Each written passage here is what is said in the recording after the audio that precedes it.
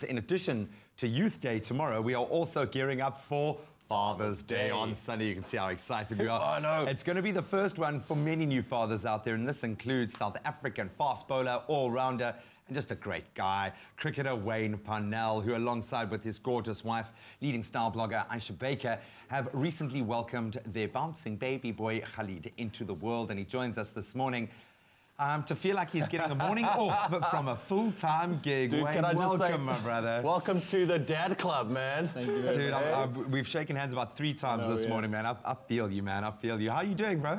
Yeah, good. It's obviously something really special. It's been a very exciting time in our lives, and he's actually 1 month today. Yay, congratulations. Thanks, yeah. So it's just been something very, very special. Dude, you look good, you don't look tired, you know, it's like... It's the makeup, This is my normal time to actually wake up now. exactly. I've got to ask you, though, I mean, in terms of the preparation before becoming a dad, I mean, you're a national cricketer, you're used to intense work, pressure, preparation. Could you at all prepare for this new journey that you were embarking on a month ago? Absolutely not. But I was actually having this discussion with a friend of mine, and you know, if you have awkward jobs where you have to wake up at awkward times and things like that, it equips you a little bit better. 100%. I think you're used to making those changes and being adaptable. What's been the biggest surprise? Have you had those moments where you're like, wow, I can't believe this is playing out? Well, I thought like a newborn just basically eats, poops, and sleeps. But this little guy, he has a life of his own, and it just seems that like during the day he does the sleeping part, and at night he just wants to be awake. Why? That's also the thing, man. Yeah, it's like, can't you sleep during the night? It would be far too easy. Brilliant during the day. It would, but otherwise, how's little man doing? Is he well? Is he healthy? Yes, yeah, very healthy, beautiful little boy. He's got lots of hair. That was the first time I was like, whoa, this dude's got a lot of hair. Don't get too attached. My father-in-law actually said the same thing. He was like, when he was born, he had like this massive head of hair, and by the time he was 19 or 20, he actually started going bald. So I'm actually worried for him. No, don't be, man. But to get a little bit deep, I know that you guys have got a beautiful relationship with Aisha as well. And from your point, I mean, how important is it for you to be there for not only Aisha, but for your little boy as well, from a father point, from a father perspective? I think, yeah, obviously, like when we got married, I was like, right, we're going to have kids. Yeah. But Aisha actually spoke me out of it, and her reasoning was that we should work on our marriage first. We should be married first. We should build that to some sort of level and then think about kids.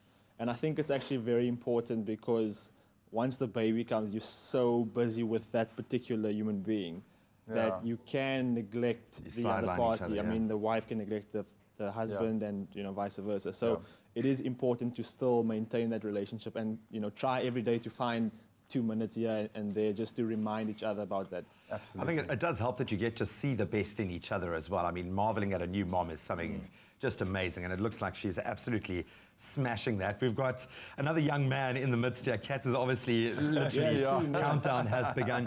As someone who's in the thick of it right now, any advice for him? I think Kat will be fine. Kat looks like someone that's also very hands-on. Yeah. I think for me that's really helped me because I really love kids. So being hands-on and changing diapers at 3 a.m. in the morning is something that I actually really enjoy. I never thought I would. Because I've got a lot of nieces and nephews, and I think over the last 10 years I haven't changed 1 diaper, and over the last 4 weeks or month I've changed probably about 50. I never even held a baby before my own. That's crazy because you want to... But I need to ask you this. Maybe this... I mean, he's only a month old now. How has Khalid's arrival changed you, or maybe changed your outlook on your own life? And what are some of those things that you are really looking forward to in terms of, being a father? I think firstly I've learned that I've got immense patience. I really didn't think that I could handle so much. So with me learning about him, I've actually learned a lot about myself as well. And I'm obviously really excited to see him go through all of these phases now. And I'm a little bit sad at the same time because cricket season's coming up soon, and I'm going to have to go away and stuff, and I'm going to miss a lot of that. And I've spoken to dads who also play cricket, obviously, and that's one thing that they really dread is when they have to go away for maybe a month or 2 months, and they come back and their kid has, you know, completely changed. Yeah, sure. You just need to convert a baby carrier that can just free up that one arm, man. It's been so awesome connecting with you again, dude, and congratulations.